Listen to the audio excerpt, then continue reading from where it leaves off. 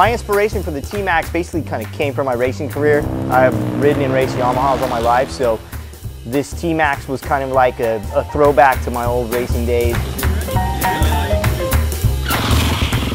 We literally stripped every piece of bodywork on the bike off of it.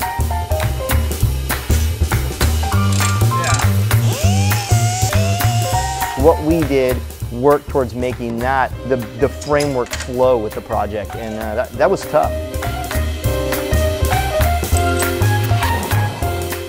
Hey, what's up? No, man, my friend Bond's throwing a party. We're bringing the TMax down. Yeah, man, no one's seen it. It's gonna be first shot, so come down, check it out. All right, man, peace.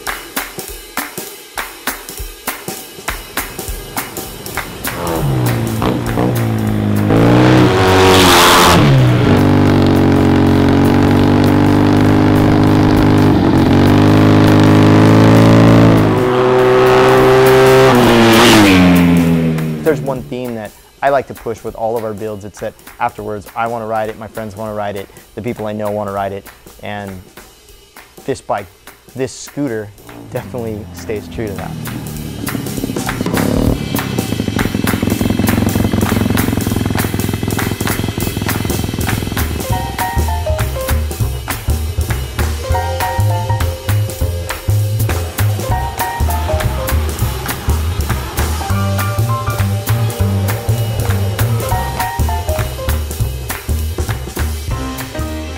We got back to really the core essentials of what we wanted, and I think the core essentials are what Yamaha wanted, and that was I think the proof in the pudding right there.